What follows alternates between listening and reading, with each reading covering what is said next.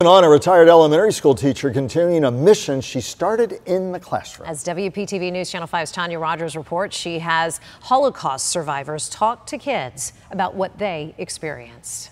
To give you a picture that what was the life of a 10-year-old, because I was 10-year-old during 1944, during the worst part of the Holocaust. Holocaust survivors sharing their stories. Many Jews had to change their names in order to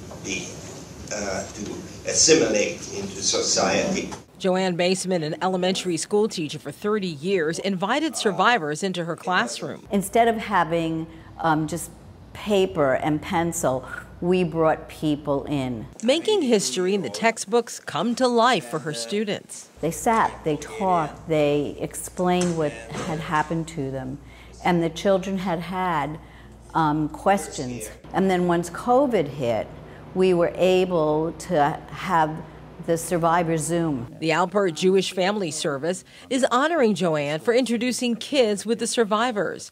JFS provides services for Holocaust survivors. Our agency and our sister agency in Boca Raton, we work with about 900 survivors. And Claims Conference says there's about 70,000 living in the United States. I think for me as a Jewish woman, it's very important that we continue the story.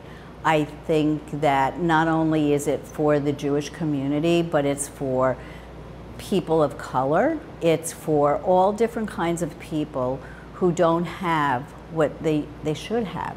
And I think that we need to teach tolerance within our community. And if we start really young, then hopefully that's how our children grow up. Tanya Rogers, WPTV News Channel 5.